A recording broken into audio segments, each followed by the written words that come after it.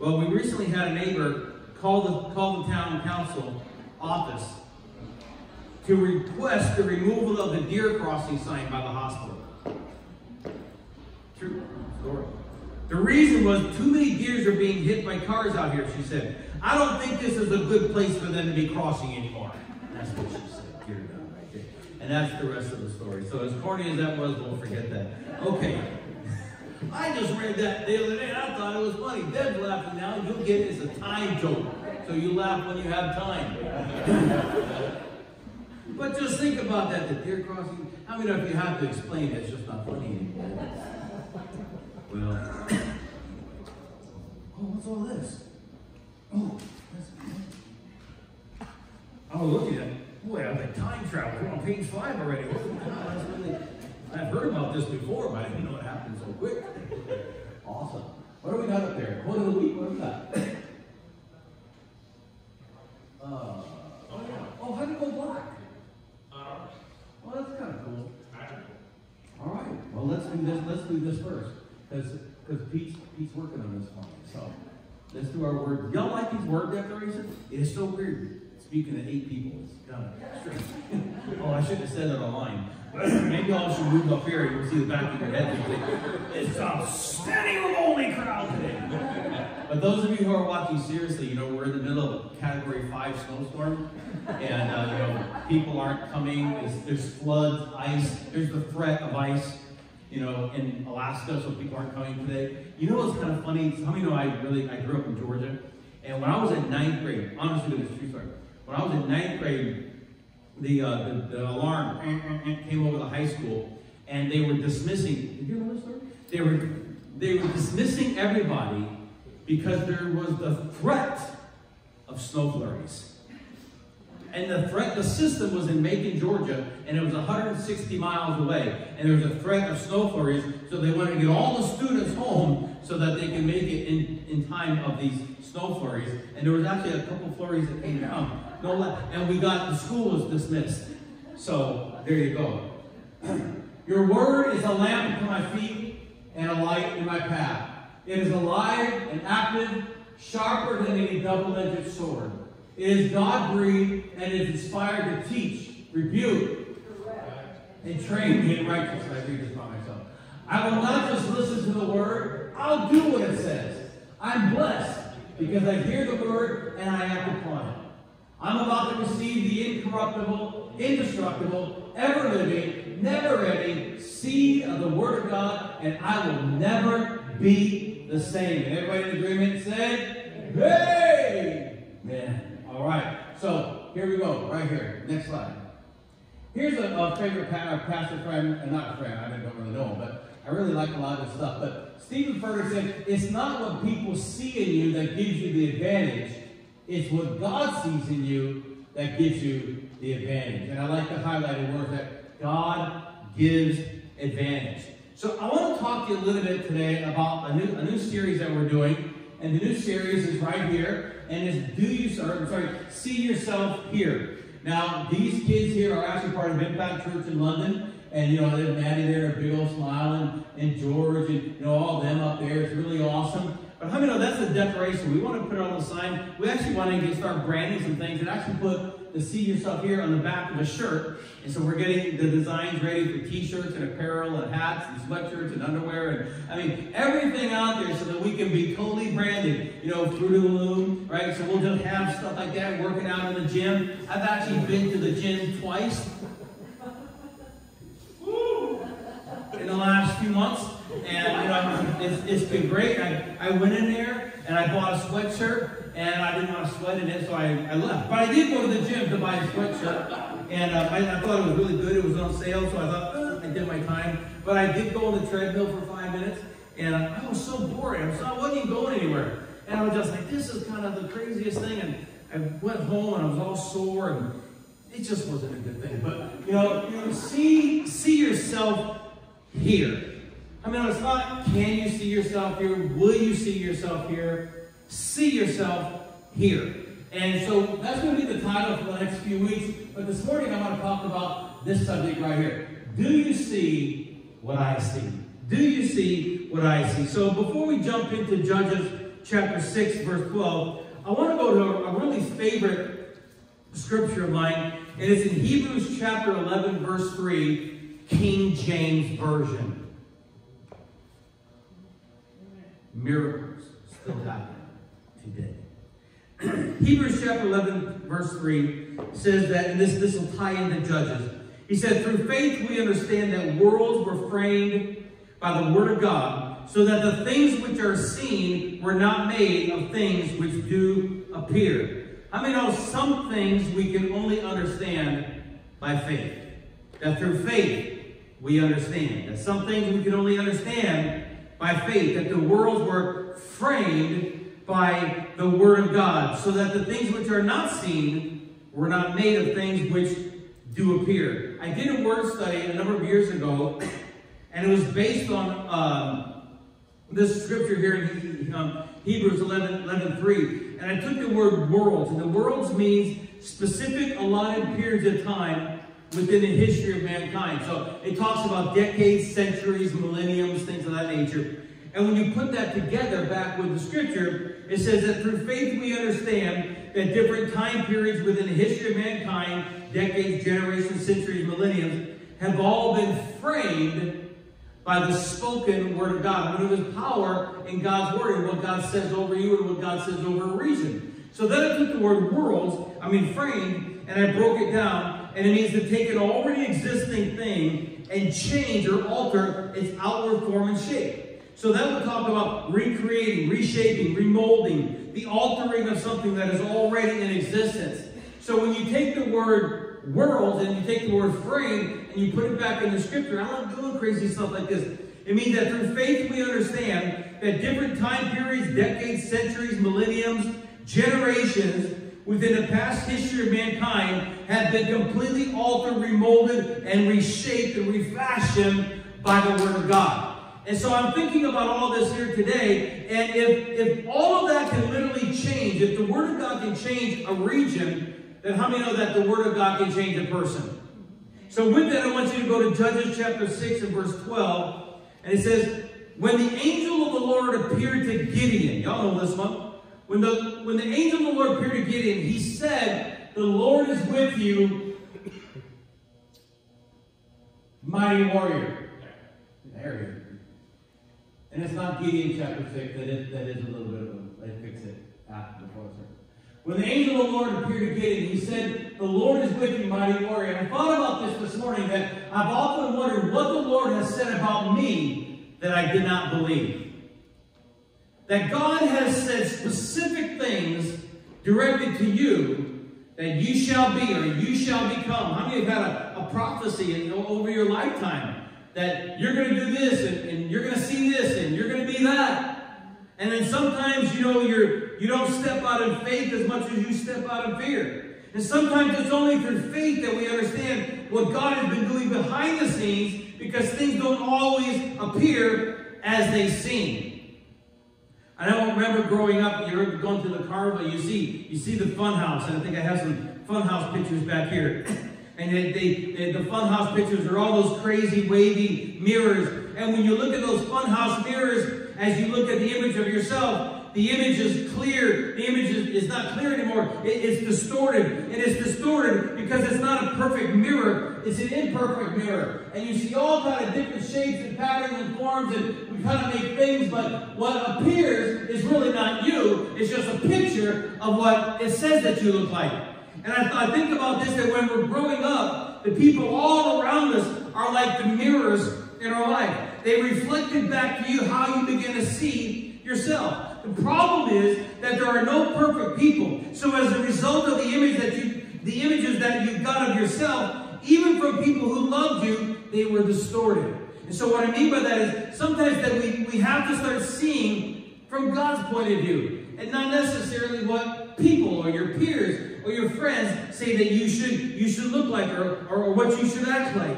And how many would agree that maybe your life isn't what you thought it would look like now when you were a kid?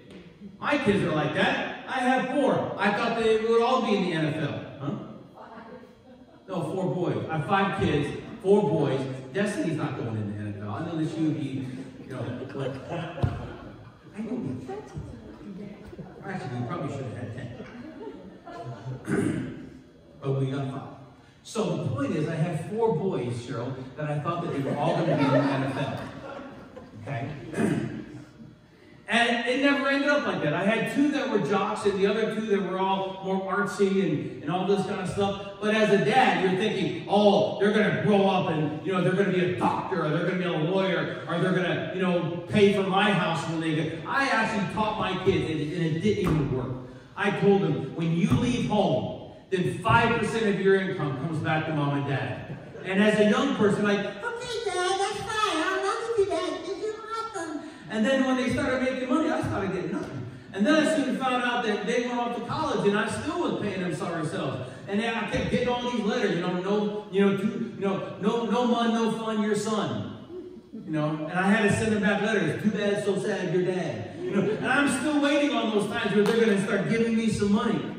But how many sometimes the life handed you, that life handed you a Whopper, but it didn't even look like a commercial. And we see that at Swiss Chalet. We went to Swiss Chalet the other day. How embarrassing that was. I went there after work and Cheryl said, let's go on a date. I was like, you're on, baby. And so we went to Swiss Chalet and we saw this perfect picture of this plump piece of chicken. And we got that thing. That sucker was no bigger than half my hand for a breast. I thought, what? I just got the chick. I didn't even get the chicken. I just got the breast of a chick. What is up with this? That what I got on my plate didn't even resemble anything what the picture was. And how many of you ever got something that you ordered and it was nothing like what you ordered in the picture? And it's very difficult to adjust your perspective when you pictured it one way and the product turned out to be another thing. I get frustrated with that. And some people have even walked in here in the past and they say, well, that wasn't what I pictured. It wasn't what I hoped for.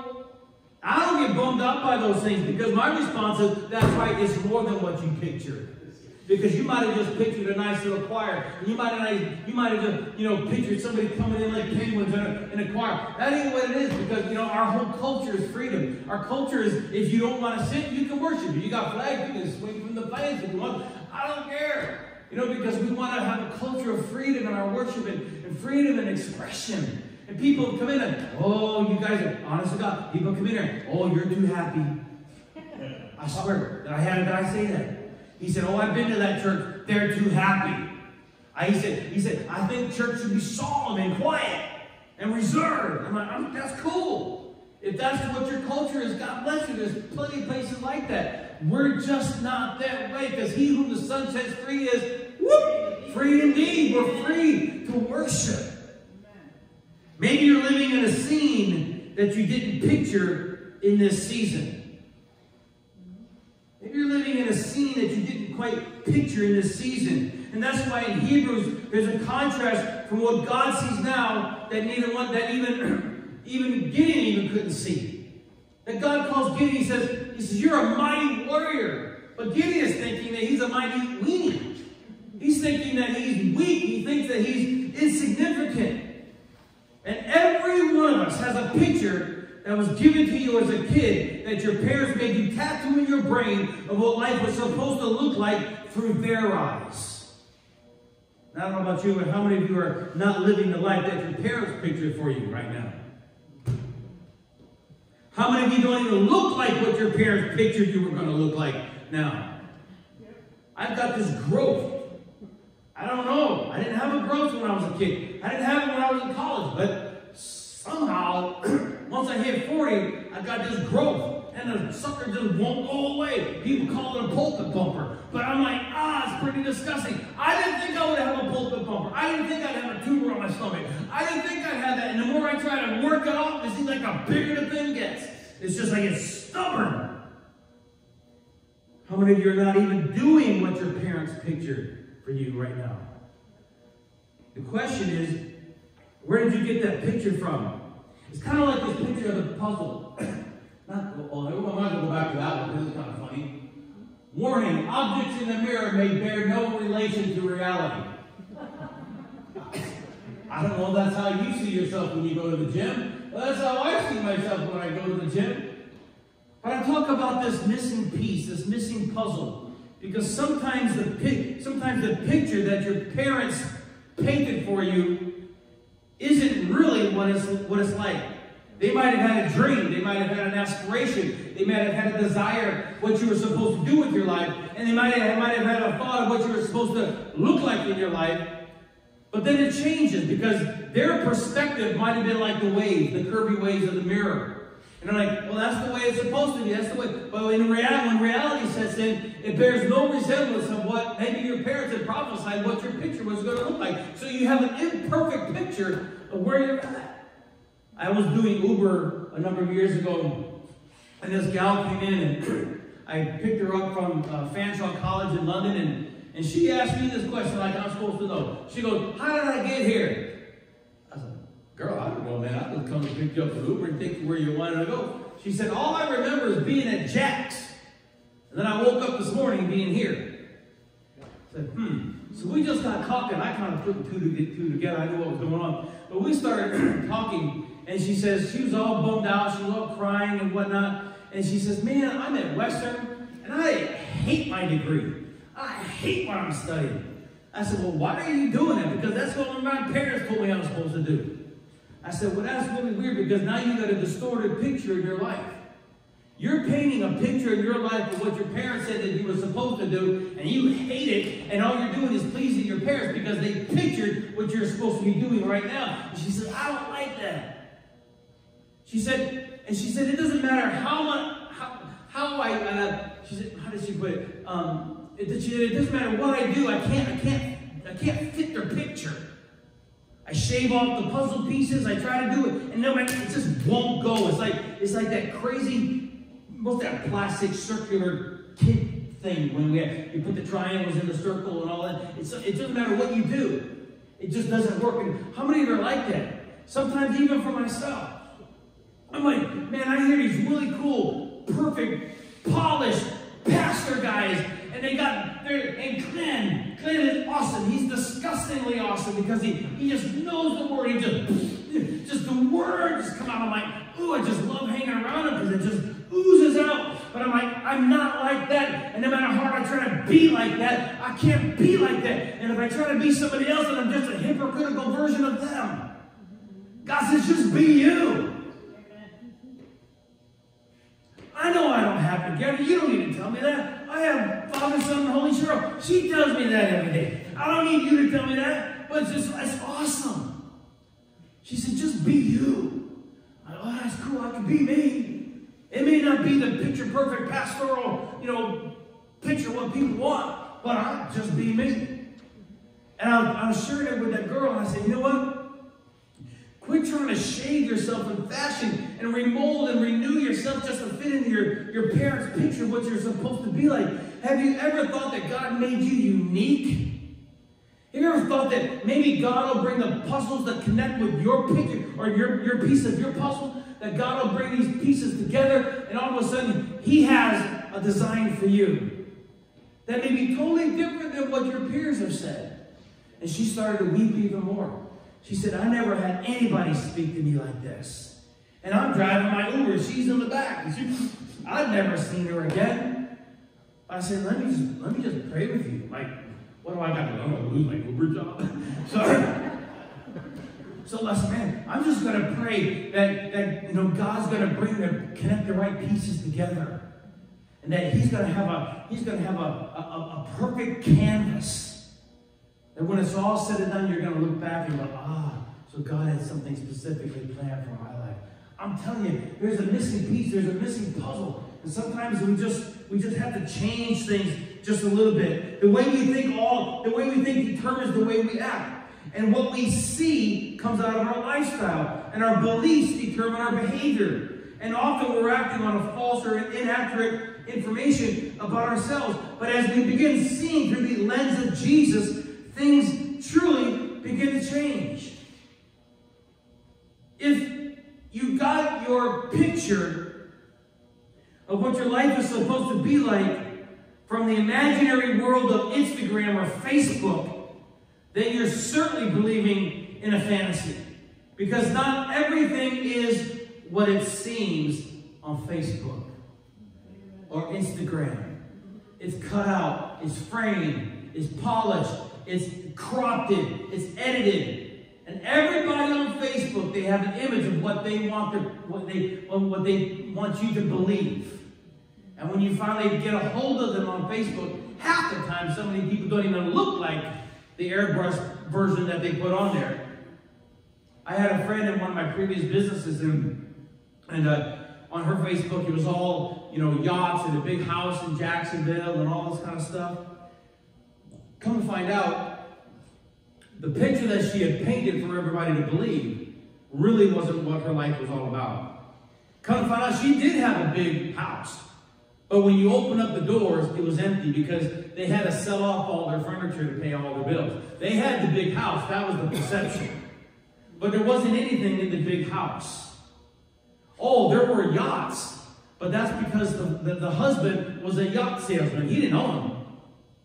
And they couldn't even pay the rent. They couldn't even pay the mortgage because he hadn't sold a yacht in 2 years. But the picture and the perception was that I have a yacht in the driveway. I have a big truck in the driveway that didn't belong to him. It belonged to the dealership. And I had a big old house that I was struggling, to pay my mortgage. And they were doing garage sales on Saturdays just to get enough money for food. The sad thing is sometimes we look at people's pictures and it's not exactly the way it is. I don't know if y'all get something out of this or not, but I hope so. And then there's this crazy show on TV, This Is Us. I was thinking about that. That's not even real. What's that guy's name? The husband. Jack? Jack. Seriously? Jack is perfect all the time. The dude hardly ever gets angry. I know you probably haven't seen it. Don't worry. It's with you. We were addicted. We watch it all the time. This Is Us. And everything is cropped and everything is staged. Everything is perfect. He hardly ever gets angry with his kids. I don't know. Maybe you're like Jack. Maybe you're not. I've gotten angry with my kids. I love them. I don't like them all the time. But I love my kids. Sometimes I'm like, I don't like you today. I don't like what you're doing. But sometimes we see stuff on TV that's all cropped and it's just not completely accurate. God works from an invisible picture that we can't see until it is made visible, and then I can see. And Gideon had no idea. And God saw something special in Gideon. Gideon had no idea what God saw in him until it was revealed. And a lot of people, even they have a skewed version of what Jesus looks like. I mean, you think about that one. Is he black? Is he white? Is he olive? Did he have a beard? Last time I checked, there was no cameras back then. There's no Facebook. There's none of this. But we have this thing. Was he Buffy Carpenter? Was he skinny? Did he shave? What was he like? But we have this idea of what he's like. And I don't know, sometimes just because you can't see the perfect picture of who Jesus is, it doesn't mean that he's not there. If I were to do a video right now, and the video is showing I'm probably out of the scene. But if I'm in the scene, let's just say I'm watching right now, and say I'm in the scene, and people hear me, and they see me, and they see the visible me. But when I step out of the scene, I'm still there. They may not be able to see. I'm here, but if I step out of the scene, they can't see me, but they hear me, and they know that I'm here because my sheep hear my voice. And just because someone comes up to you and says, this isn't the way it's supposed to be. If Scripture's right and it says my sheep hear my voice, it doesn't matter what anybody else's perception of you is. It really matters what God says about you. God says you belong to me. Well, I might just keep myself happy with this one. And the cool thing is I'm only on page 3. Satan even masquerades himself as an angel of light in 2 Corinthians 11:14. Heaven isn't even going to be like what you pictured. Why? Because there will be people there that you thought never would be there, and the people that you thought would be there might not be there. The people that you thought on Sunday morning, they all had everything perfect. Maybe they won't be there. Maybe the people that you thought didn't have it together, they might be there. So even heaven's perspective may be even different. The problem is that your situation is your picture. And the perception is causing you way too much pain. That's why your perspective is essential to your progress. Did y'all get that? That your perspective is essential to your progress. Some people are doing things that God never wanted them to do. How do I know? Because how many of you know people that hate their jobs? They're only doing their job because someone said that they had to do that. And it brings us right to Judges. So let's go there in Judges chapter 6. He says, 6. He says, so that was a long introduction, wasn't it? My gosh. But we'll go next week if we have to, because this is just way too good for people to miss. He says, the Israelites did evil in the eyes of the Lord, and for 7 years he gave them into the hands of the Midianites. Because the power of Midian was so oppressive, the Israelites prepared shelters for themselves in mountain clefts, caves, and strongholds. And whenever the Israelites planted their crops, the Midianites, the Amalekites, the Mosquitobites, the Cellulites, and the Ephrathites, all these guys, all the eastern people, they invaded the country. And they camped on the land, and they ruined the crops all the way to Gaza, and they did not spare a living thing for Israel, neither sheep, nor cattle, nor donkeys. How many that would make life incredibly miserable? They came up with their livestock, and their tents like swarms of locusts, and it was impossible to count them with their camels, and they invaded the land to ravage it. Verse 6, Midian so impoverished the Israelites that they cried out to the Lord for help. And when the Israelites cried out to the Lord because of Midian, he sent them a prophet who said, this is what the Lord God of Israel says, that I brought you up out of Egypt, out of the land of slavery. I rescued you from the hands of the Egyptians, and I delivered you from the hand of the oppressors. I drove them out before you, and I gave you their land. Verse 10, I said to you, I am the Lord your God. Do not worship the gods of the Amorites in whose land you live. But you have not listened to me. And then in verse 11, it says, the angel of the Lord came down and sat under an oak tree that belonged to Joash, where his son Gideon was threshing wheat in a winepress to keep it from the Midianites. When the angel of the Lord appeared to Gideon, he said, the Lord is with you, mighty warrior. What's interesting in this scripture is this, that he did not even acknowledge the Lord. Gideon did not even acknowledge the Lord's declaration. He didn't know his identity through the eyes of somebody else.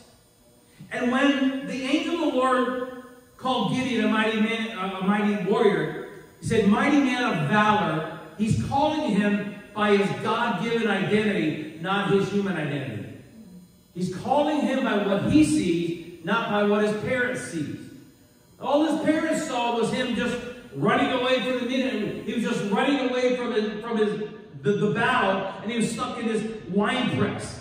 And in the Bible, a given name is often synonymous with a God-ordained identity or destiny. So the name Gideon means cutter down or destroyer, and Gideon is destined to be a leader who, with God's help, overthrows Israel's powerful enemy. But Gideon, however, he sees himself differently. How many have ever heard God or felt God or some kind of inclination of God says, I want you to do this, and I see you as that. But you thought it might have been pizza, or you thought it might have been heartburn, or you thought it might have been some incurable mental disease that, oh my God, he's hearing from God.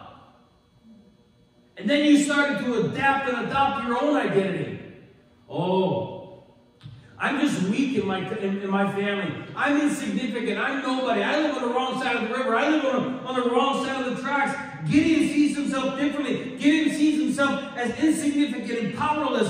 And as a result, he's living in fear and weakness. And he's whimpering as a weakling in a wine press. And he's thinking, what's happening? But God begins to initiate a new identity for Gideon. Ephesians chapter 2 and 10 says, for we are his workmanship, created in Christ Jesus for good works, which God prepared beforehand that we should walk in them. 1 Corinthians 1:26 says, brothers and sisters, think of what you were when you were called. Not many of you were wise with human standards. Not many were influential. Not many were of noble birth. But God chose the foolish things of the world to shame the wise. God chose the weak things of the world to shame the strong. Why do you think that God picked out, Gideon? Because in Gideon's mindset, that he was part of an insignificant family line. He felt insignificant. He felt useless. He felt worthless. But God has a way of taking the broken and making them battle-worthy. It was interesting that when God calls Gideon, the young man doesn't comprehend his purpose or his identity. In fact, he is currently being and behaving the very opposite of what God has called him to be. He's about to come out of hiding, and he's about to step into history. I don't know about you, but I see these guys that are written in the Bible, and I'm like, they're no different than you and I. Like, when is the last time somebody wrote something cool about us? The Acts of Impact Church. When I hear as of the history, it's probably a small book. But wouldn't it be cool if decisions determine the direction of your destiny and choices changes careers? Then how many realize that when you understand your identity in Christ Jesus, it changes behavior, and behavior changes cities, and cities changes provinces, and provinces changes nations. And then pretty soon, maybe somebody will write a book, and maybe your name will be in a book one day, or my name will be in a book one day. Gideon is fearful. Gideon is just like, I don't understand. Because in verse 13 he says, pardon me, Lord, Gideon said, but if the Lord is with us. I remember doing this as a youth, when I was doing youth work. Gideon would reply something like this. But if the Lord is with us, why has all this happened to us? Where are all the wonders that our ancestors told us about when they said, did not the Lord bring us up out of Egypt? But now the Lord has abandoned us and given us into the hand of Midian. I'm sorry, I do have to be myself. The Lord turned to him and said, like Charlton Heston, Go in the strength you have and save Israel on Midian's hand. Am I not sending you? Pardon me, Lord. But how can I save Israel? You should do this really good on the TV. I older, my voice is like. My clan is the weakest in Manasseh, and I'm the least in my family.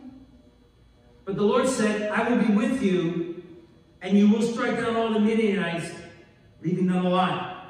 And Gideon said, if I've now found favor, see now he's grown up. Gideon said, if now I found favor in your eyes, because it's just killing me here. If now I found favor in your eyes, he got healed. Give me a sign that is really you talking to me, please. The Lord said, I'll give you a sign.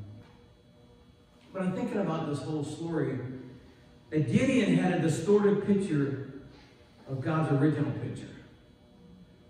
God saw something so cool in him, and the truth of this message is one of the most important truths that you can learn in your entire life, that if you really grasp what it means to see yourself as God sees you, it'll change your life, because Jesus said, you'll know the truth, and the truth will set you free. Listen, it doesn't say a doctrine will set you free. It doesn't say the truth of a doctrine will set you free. It says you'll know the truth. He's the truth. And the truth will set you free. That I get my identity from the truth. That I get my future from the truth. That I get my finances, that I get my goals, that I get my desires from the truth. That faith for the future is found when you focus on the face of the Father forever. Those are my F words today. So, 5 things.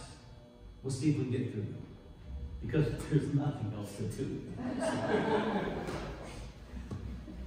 It's just so miserable. 5 things, really quick. 5 ways that God pictures you so you can see yourself here. Number 1, God sees you as acceptable. There's one thing that I've noticed. Well, there's several things that I've noticed the older that I get. But there's a lot of people that they don't see themselves acceptable.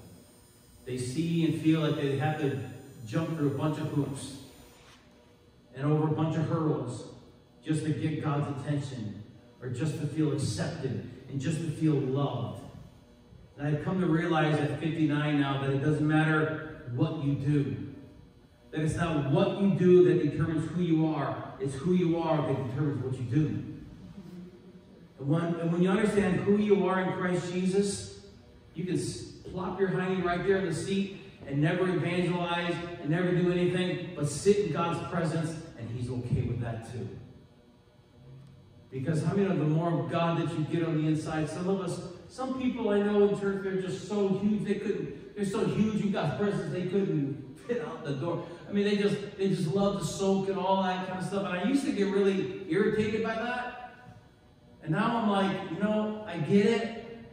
Because sometimes we've done so much stuff in the flesh, and we've done so much stuff to gain people's attention. We've done so much stuff just to be part of, somebody's testimony, that we go out there in the flesh, and we do stuff just because we know how to do it. And God says, you're doing it all in the flesh, it's all wood, hay, and stuff, and you're going to get some results, and that's all great. But everything you do really wasn't of me. Everything that you did was part of me, and I honor that.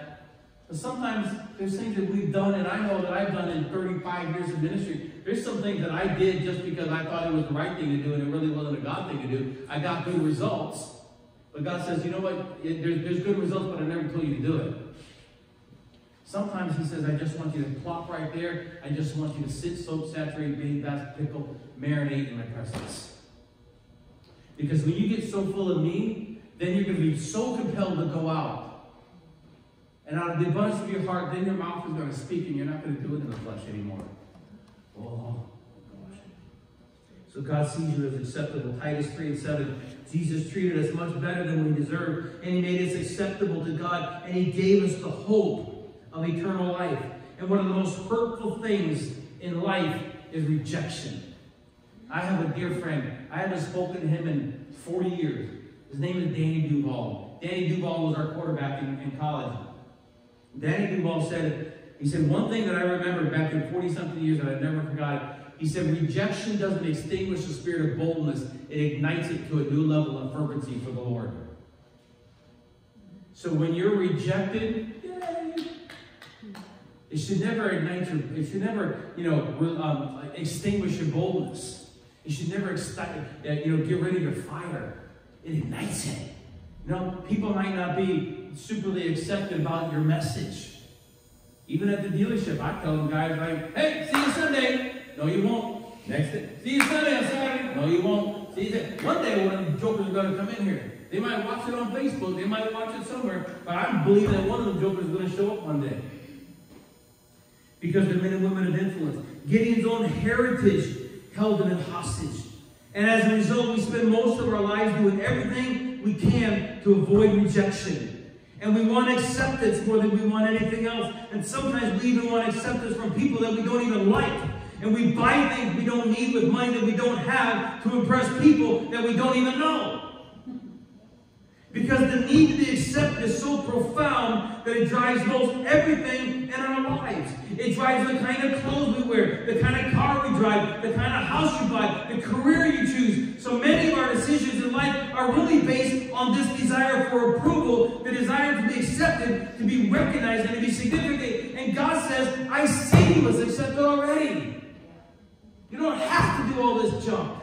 I see you accepted. And people do the craziest things just to be accepted. Gideon had nothing to lose because God was going to be with him. His confidence and his courage came from somebody who cared. Ooh, I like that sentence. That's like God wanted full of C's. That his confidence and his courage came from somebody who cared. And for the first time in Gideon's life, he felt connected. Do you see yourself there? Do you see yourself connected? Do you see yourself hanging on somebody who cares? Do you see yourself with somebody that's going to fill you with confidence and fill you with courage? Do you remember when you were a kid and somebody would dare you to do something and they said, I dare you to do it, and you do anything, you just dare it, just so you can be part of the crowd. But there's a myth about acceptance, and it's this, that if I can just get everybody to think I'm perfect, then they're going to accept me. So we put on masks. Who are you? We put on all these masks. I put on masks when I was a kid. Some of y'all don't know this. I had 3 dads growing up. My second dad had 3 friends. You might know them. Tom Collins, Jack Daniels, and Budweiser. And these guys hung around my second dad all the time. But how many know Bud never made anybody wiser? I had 3 dads growing up. I lived in an orphanage all my teen years. If ever there was a time that I could believe the statistics, if ever there was a time that I could have felt like Gideon being the weakest in my family, the one that never went to university, the one that never got a degree, the one that had 3 dads, the one who bowed to the statistics, then that could have been me. But I don't know if it was because God said something, I don't know if it's because a friend of mine said something, or I don't know if it's just because I'm Irish and Italian. But every time somebody said no, I just had to stand up and prove them wrong. Because I knew that my identity wasn't based on what somebody else said about me. You'll never amount to anything. You'll never do this. You live on that. You're on welfare. You have food stamps. You blah, blah, blah. And anytime I hear people about whining about their sorry, lame excuses growing up, I'm like, yeah, I understand. Get over yourself. I went through all that stuff. I know what it's like to be prophesied against, and I know what it's like to be prophesied for. But I remember a guy, Rex Lowe and Tony Maddox, and they drive me crazy, especially Tony, because he's like 70 years old. He's like, oh, you're still my son. But they came out to Bethesda Home for Boys. Look it up in Savannah, Georgia. Bethesda Home for Boys. And they took time out of their schedule, and they just started sharing Jesus with this little snotty-nosed teenager. And it was when I was 16 years old that I gave my life to Christ. Even went to the Jimmy Swagger thing. Old time, Holy Ghost, heaven sent, devil chasing, sin killing, true blue, red hot, blood bought, God giving, Jesus loving, indoor can't be. Oh yeah. It was awesome. Second thing is that God sees you as valuable. So God not only sees you as acceptable, but he sees you as valuable. And Gideon needed a personal encounter with God. And God met him right where he was, giving him a sense of peace and purpose by his promised presence. Holy moly, did I write all that? That's kind of crazy. Sometimes just thank God that you're not in my mind going throughout the weekend. I got C words, P words, D words. My favorite book is the dictionary. You think I'm kidding. I got my thesaurus within my, what other kind of paragraphs can I use? I'm so distorted. But you think about it. He was giving him a sense of peace and purpose by his promised presence. There's nothing more permanent. Oh, here we go. There's nothing more permanent than his promised presence. He said, I'll never leave you. I'll never forsake you. That I'm going to be with you. I remember reading about Napoleon's soldiers. And when Napoleon he said, one of the Napoleon soldiers said, when Napoleon takes our hands and looks at us, we feel like conquerors. And there's something that changes in us when we listen to his voice and look full in his wonderful face, that suddenly his priorities become the most important thing on our earth. And we find out exactly what our worth is. And let's just jump in number 3, because I want to get this over, because I got another cool one next week, is that you're lovable. That his love is consistent. His love is unconditional. His love is there. And it doesn't matter what you've ever done or ever will do. And those of you who are watching my Facebook, it doesn't matter what you've done or ever will do. It'll never change God's love for you, because he still loves you this much. The fourth thing that God sees is God sees you as forgivable. Gideon was chosen long before Gideon knew that he was another case of mistaken identity. Meaning that Gideon was in a situation he didn't know who he was. All he knew that he was just tending a wine press. That he never knew his identity. He never knew his true calling. And he actually probably ran away from that calling without even really knowing it. Isaiah 43 says, I'm the God who forgives your sins. And I do this because of who I am. That I will not hold your sins against you. God doesn't carry grudges. You might, I might, but God does not hold any grudges. Romans 8:1 says, there is no condemnation for those who are in Christ Jesus. And the fifth thing and the last thing, and everybody said, finally! Don't say finally, because that isn't good. That God sees you as capable. 2 Corinthians 3:5 talks about this, is the capacity that we have comes from God. And it is he who made us capable of serving the new covenant. There's a massive epidemic of low self-esteem in North America. And one study shows that it's the #1 problem among women in America, that they can't escape the sense of insecurity. Sometimes people role play, sometimes people do all these crazy things just to be feel like they're capable and feel like they're accepted. But how many know there's a curse that needs to be broken? And Psalm 125, 1-2 says, no, Deuteronomy 23:5 says, but the Lord thy God turned the intended curse into a blessing because he loves you. That it's God's love that can break self-esteem every day, all the time. We begin to sometimes focus on the truth. We need to affirm ourselves in the truth and start believing what God says about us. That God says that you're capable. 2 Timothy 3:17, using the scriptures, he says, the person who serves God will be capable, having all that is needed to do every good work. And then he makes us capable. And I'll end with this. It's a story about a man named Fred Craddock. I found this online, and it helps to illustrate, come on up, Cheryl, helps to illustrate what I'm talking about here, that Mr. Craddock tells about the time that he was vacationing in Tennessee. Fred and his wife were seated at a table at a restaurant where an old man came to them and asked, are you guys on vacation? Well, yes, said Fred. We're having a good time. Well, what do you do for a living? The old man said. Fred was trying to get rid of this guy, and he said, well, I'm a preacher. Well, the old man said, well, then tell me your preacher story. So he pulled up a chair, he sat down, and he said, I was born an illegitimate child. I never knew who my father was, and that was very hard for me. The kids at school made fun of me, and they called me names, and when I walked around our little town, I always felt that people were staring at me and asking that terrible question. I wonder who the father of this little boy is. He said, I spent a lot of time by myself, and growing up, I didn't have many friends. One day, a new pastor came to town, and everybody was talking about how good he was. I've never gone to church, but one Sunday, I decided I'd go hear him speak. He was good, so I kept coming back.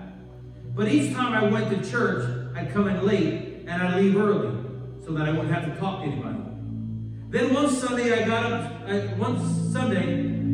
got so caught up in listening to the sermon that I forgot to leave early, kind of like everybody else.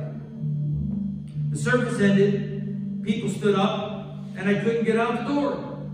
Suddenly, I felt a hand on my shoulder, and when I turned, that big, tall pastor was looking down at me. He said, what's your name, boy? Whose son are you? He said, when I heard that question, I just shook. But before I could say anything, the preacher said, I know who your family is.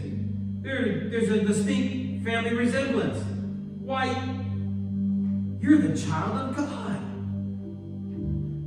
You know, mister, he said, those words changed my life, he said. The old man got up and left. The waitress came over and he asked me, you know who that was?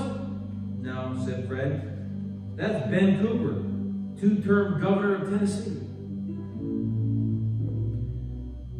A man learned that he was the child of God, and it changed his life. All the depression and all the wounds and all the hurts and rejection that he had through his life was eliminated by the power of that spoken, framed, remember? Framed Word of God. And no longer could people diminish his sense of dignity because he was a child of God. And because of Jesus, I'm acceptable, I'm valuable, I'm lovable, I'm forgivable, and I'm capable. All because Jesus helps me see through the eyes of his love. Amen. Jeremiah 29, for I know the plans that I have for you, declares the Lord. Plans to prosper you and not to harm you. Plans to give you hope and a future. Father, I thank you, Lord Jesus, for today. I'm so grateful that I got through this. That's awesome. Lord God, that there was so much stuff to unpack in that scripture about identity and who we see and what we see. And how we get how our lives are often framed by the opinions of others rather than just listening to you. I pray, Father, today that as believers, that we would not live a life of mistaken identity, but God, that we would live a life that is a representation of what you declare and decree in our lives. Father, I bless everybody today. I thank you, Lord, that they're here, that they weathered through the storm. They paid no attention to the weatherman because he's all wrong. And God, I thank you, Lord, that today that our identity is not found in what our ID says. That even the picture, even what people perceive, that my outward form really bears no resemblance of who I really am. Because what I really am is a child of God. I want to think like you. I want to see through the eyes of the Father. I want to speak to people that I see on a daily basis as an oracle and as someone who has heard and someone who just duplicates what you say in my spirit. Help me to be the closest thing to Jesus that my neighbors will